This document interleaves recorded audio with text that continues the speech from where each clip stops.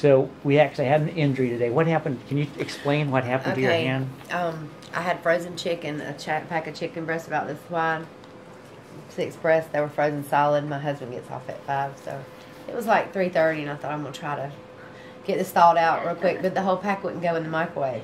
So I set it in hot water. Anyways, long story short, I took it out of the pack and took the knife down in between the 3 over here, and was gonna get the knife down in there so they would break in half, and I could put it in the microwave.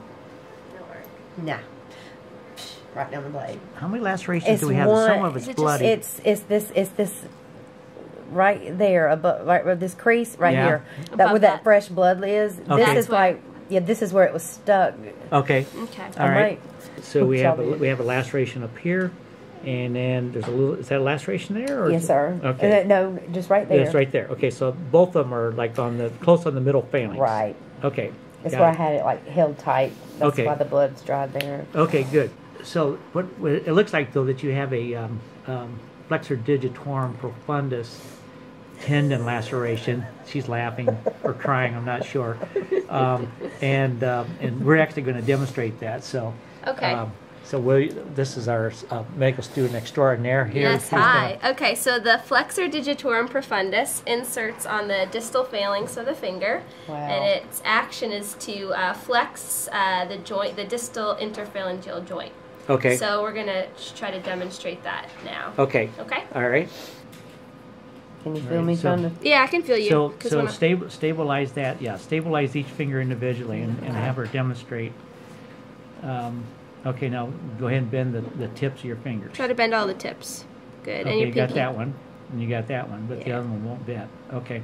So can you show how to do the flexor digitorum superficialis? Sure. Okay, so now what I'm going to... So you just demonstrated the flexor digitorum profundus, which attaches to the distal phalanx. The distal phalanx. So the flexor digitorum superficialis attaches to the middle phalanx, and its action is to flex at the proximal interphalangeal joint. Okay. So for this one, I'm going to have you bend your middle finger, or your ring finger. Which one? Well, you can actually do that. Yeah, right? yeah, we can do that one. Okay. Can I bend this? Yep. That's good. Okay. Now let's see if the injured finger. Let's see if she can bend that injured finger. So try to bend that one. Okay. So the flexor digitorum superficialis is intact. Yes. Okay. So it's the profundus that's been cut. Expialidocious.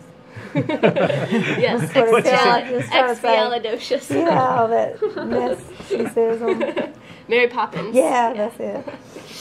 Come on, you guys. This is serious business. No joking around here. This is important, high-tech medicine we're doing here. So, obviously, I've got some great patients and medical students here. So, thank you very much for letting us. This ends up on YouTube, and you're okay with that. Yes, it's okay. So, you're still going to have some chicken for supper? Or I don't think I ever want chicken again. You sound a little bitter about that. Done with chicken. Yeah. Yes.